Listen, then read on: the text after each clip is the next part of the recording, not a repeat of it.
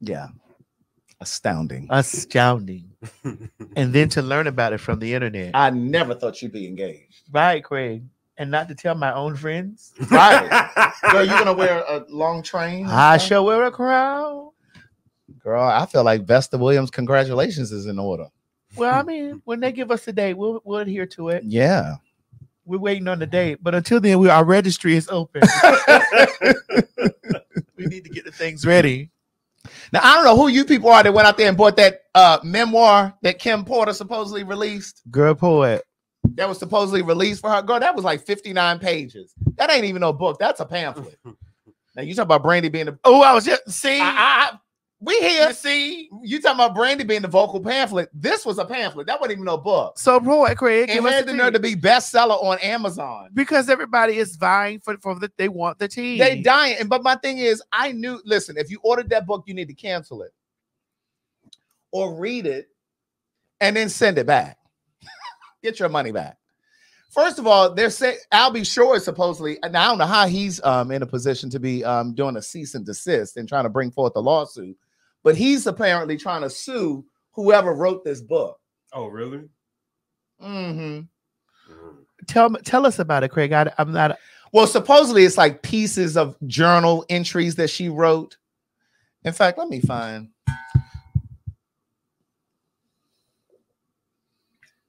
That's a little water. Okay. Little city punch. You know, y'all, I'm still inebriated from last night. Oh, I can see it. Can you? I can see it in your eyes. Yes. Well, we was on the phone last night. You didn't even know how inebriated I was. Oh, for real? That's why we was laughing so hard about the things we were talking about. I was dying. We was up to about 3. What was it? About 2, 3 o'clock. 2 or 3 o'clock this morning, talking about the wedding. And the thing. Even though what we were talking about, I still felt some sort of way, but I was. It's all right, Mo. I told for you. That's good. But that's why I had to put us all on a 3-way. So Kim Porter used to be a part of this group. It was like these 3 girls. They were called 3 Brown Girls. And it says, I'm told that Kim Porter never authorized a manuscript, and any claims suggesting otherwise are entirely false and fabricated. The baseless pages in the book not only misrepresent Miss Porter's lived experience and legacy, but also continue to cause unnecessary distress to her loved ones. Can't be no more than what Puffy is causing.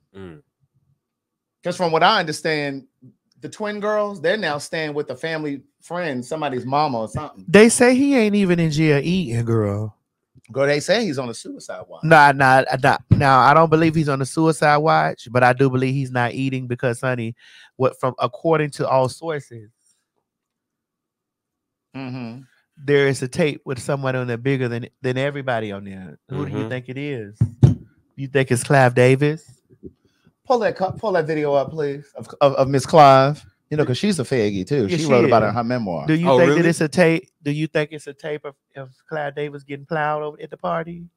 Well, you know them white queens do love some black dick. Baby, they will get at a party and handle.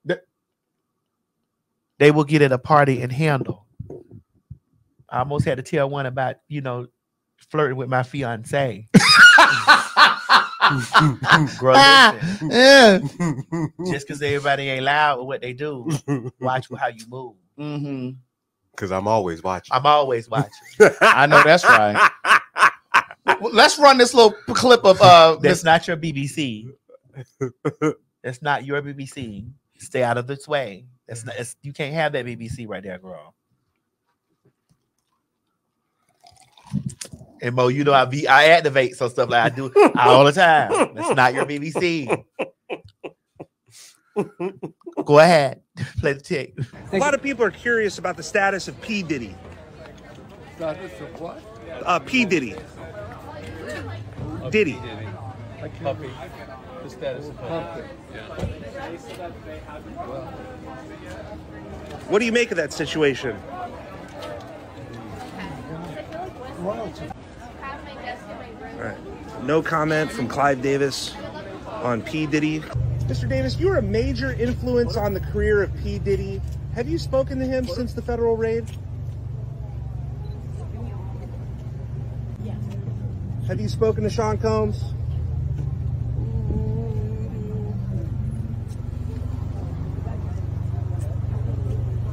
Any comment, Mr. Davis? Any comments about Diddy? He credits you as one of his mentors.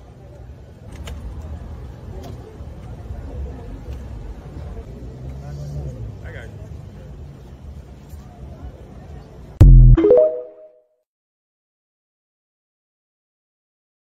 You want to go first or me? I mean, that's exactly how I move. No, you move a little faster than that. I'm talking about like he was moving like a sloth. I'm talking, if they were in his face answering those questions. Bitch, it took him 3 minutes to sit down in that car. He said, well, it was given very much so grandeur of, honey, I'm the coin one here. Baby.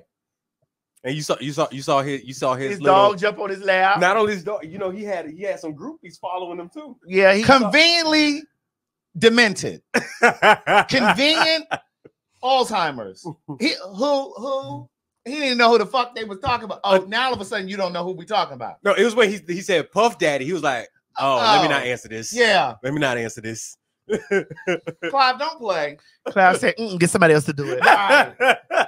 Yeah, I'm done with them niggas. When they do the wrong thing, I don't fuck with them. I take them out though. Don't let them get in the tub. Toaster. don't let them get in the tub. How many pills did Phyllis have to take? Don't do it. Because y'all don't know if y'all know this, but she and Clive were arch enemies. Because he wanted Phyllis to have the career that Whitney had. Did you get that thing I sent you when they said Whitney had said? I saw it. It's music in it, isn't it?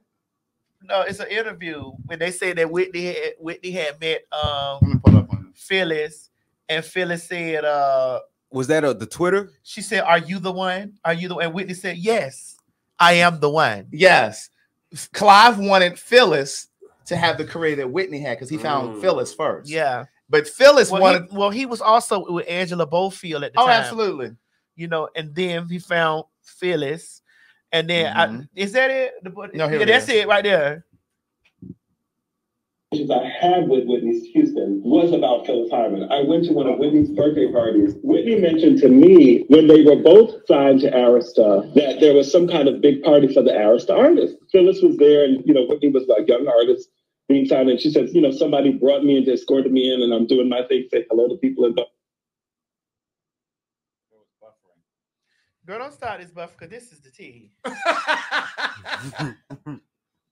Girl, don't you start that buffering, girl. Let me make sure we on the right. Right. Somebody said, who is Phyllis? Girl, Phyllis Hyman.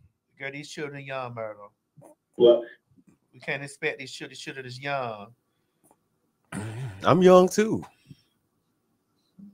You still in that delusion? Yeah. And then she said, somebody brought her over to me. Phyllis. And she just goes, she's just, excited to meet everybody. She said, Phyllis looked her up and down like, looked her up and down. And she said, Phyllis got off the stool and walked around her, to just walk around her and look her up and down. And then she sat, this is what Whitney told me. And she said, she sat down back in the stool. She said, so you're the one. And then Whitney said, and Whitney looked her back in the eye. And Whitney was when I worked with Whitney, that's one thing I remember. She would always look you directly in the eye. She had a very firm handshake too. That Whitney looked at Phyllis and she said, yes, I'm the one. Bitch. Right now. Then Whitney. Bitch. That's right. That's right. Whitney said she came. They say she came in a very very much so. And Phyllis gave her that look and got up and walked around and looked her up and down. And Phyllis said, "Are you? So you're the one. You're the one." And Whitney said, "Yes, yeah, I'm the one." But because we talk about this incessantly. Yeah. How after Whitney Houston stepped on the scene, the girls had to they had to park on the dance floor. No parking. When Mama stepped on the scene, all the other girls had to have to take a seat. Have a seat permanently. Have a seat, honey. There's a cold folding chair right there for you. Have a seat, honey. Sit down. Yeah. Yes, I'm the one. Sit down, Miss Two. I'm the one. Sit down, Miss Two.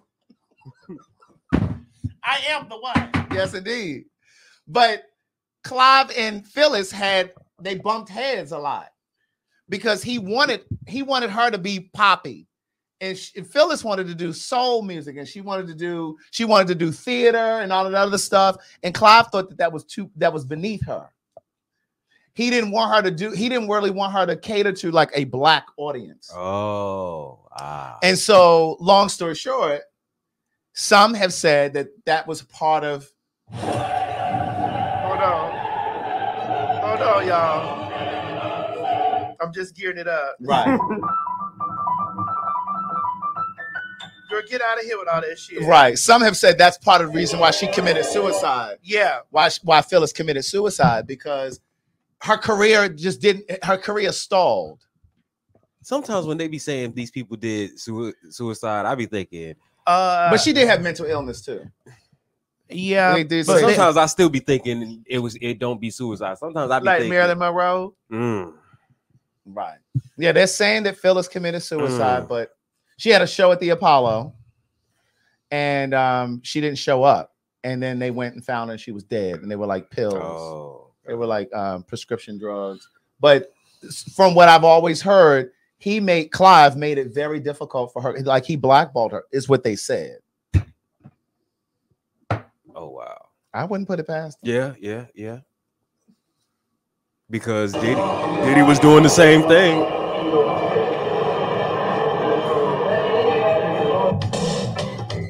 Just for fun. This is the one. The one.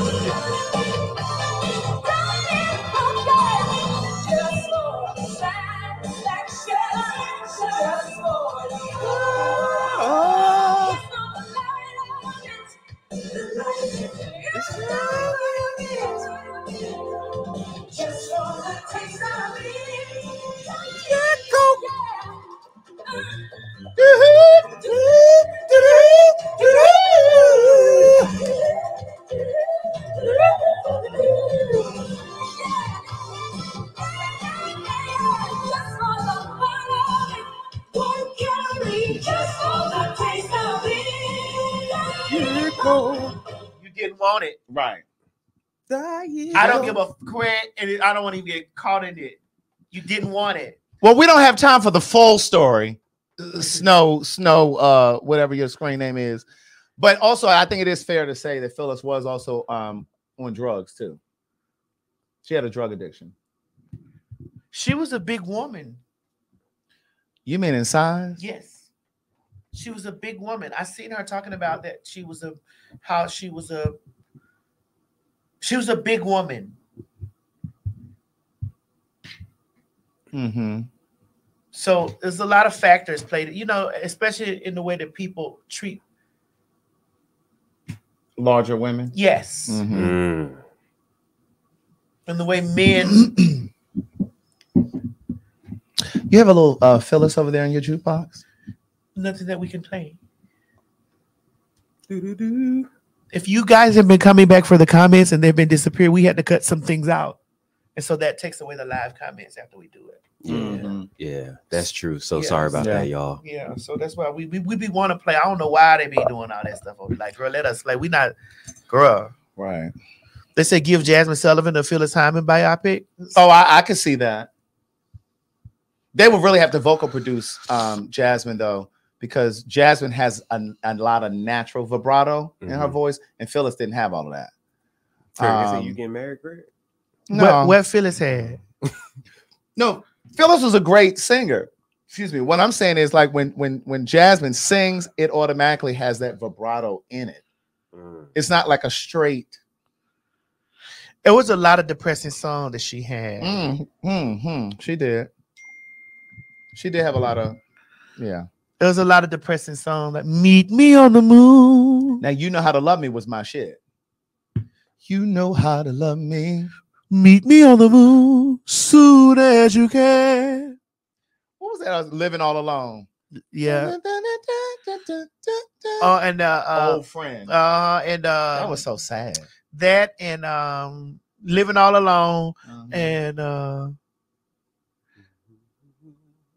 trust is a hard thing to come by these days. Yes. You build me up to break me down, got me spinning around. Seems like I'm always going through change, living in confusion. living in confusion. Confusion. Yeah. It was a lot. So her music displayed a lot of Pain. yeah. Yeah. It was very dark. Yeah. But see, and here's the thing. Now watch this. I love Jasmine Sullivan. I'm a Jasmine Sullivan fan. If you think about Jasmine's early works, especially like her first 2 albums, her shit was dark. Yeah. There was bangers, but it was dark. When you listen to those lyrics and think about how old Jasmine was when she was putting those first 2 albums out, I remember having a conversation with a friend of mine. Yeah. Yeah, it was like I had a conversation with a friend of mine years ago, and it was just like, Girl, no, but that thing pretty. it is. My God. It was like she was so young and singing about such heavy things. And it was like, damn, she's so young to be going through so much. Like, how is it that she's going through so much? But I love Jasmine's music. Bust the windows at your car. Yes, indeed. Girl, what they done blowed up over there in Conyers? Girl. A massive fire at Biolab in Conyers, Georgia has caused a large plume of smoke to billow into the sky. Authorities have closed off I-20 and residents have been advised to evacuate the area. I was wondering why on my way here they just shut off the whole interstate. Is that why you were late? No, I was spending time with my dad. It's all right. I got to go tell Mr. Jolliffe the news About what? that I'm not pregnant anymore. No, because you dumped me for I didn't somebody dump else. you, Mo. You dumped me, We Maddie. still together every day. And I'm still giving you your green card. You just got to take my last name. Oh, really? Yes. I don't think it works like that, man. My new It's last the name other is way. Banner. My new last name is Banner. Mo Banner? No, you got no. I have to take. You have to. Yeah, you have to take Banner. Really? Yeah, that's G's. Why name. Why can't y'all take my name? G's name is Bruceton Banner. Brewston? Brewston Banner.